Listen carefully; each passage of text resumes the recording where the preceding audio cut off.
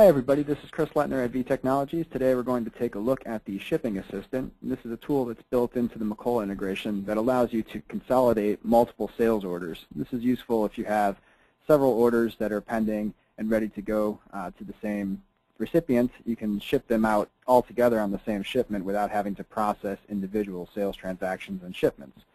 We'll go ahead and illustrate that now. Put in our first order. That'll bring up the original order on the screen, and then from here you can get into the Shipping Assistant by clicking on the magic wand in the toolbar. That'll bring up a view of all your related orders, so you can click on the different related orders and decide to move them into the same transaction. You can also enable this screen to pop up automatically, and you can get to that through the Setup menu. Go to Setup Preferences. And you have separate preferences for the Shipping Assistant for both freight and for parcel shipping. We'll go ahead and enable that. When we put our sales order in again, the Shipping Assistant will pop up automatically, prompting the user to pick these other related orders. We'll go ahead and select another order, and we can see the items and quantities of products that have been ordered.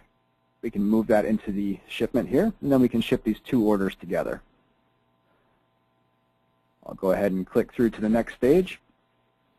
And then from here you can also pack your quantities. So if you want to separate different quantities of items into boxes, you have the ability to do that on this screen.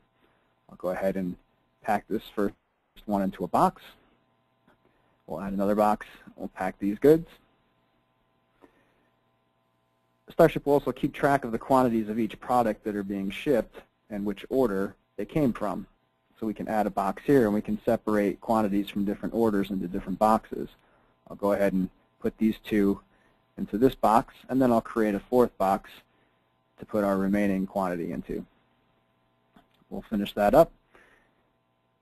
Back on the main screen, we can expand the view here. We can see exactly which products are packed into each container. We can also track which order was shipped out and which products from both the item and the order view. We'll go ahead and ship this out, and then we'll take a look back in Macola at the right back. So both our sales orders are going to be updated with the related tracking and freight information. If we look at our first order here, StarShip will separate the tracking and the freight based on the quantities of the products that are shipped on each individual shipment. If we take a look at our comments here, we can see that StarShip made entries for the tracking information and the products that were shipped on the boxes that were related to this particular order. For the freight, we also divided the freight evenly across multiple sales orders. So we took the total amount of freight and plugged that in here for these two boxes. Now if we look at our second sales order, we'll see the same thing here. We have the two containers with the items from this particular order, and then the same for our freight.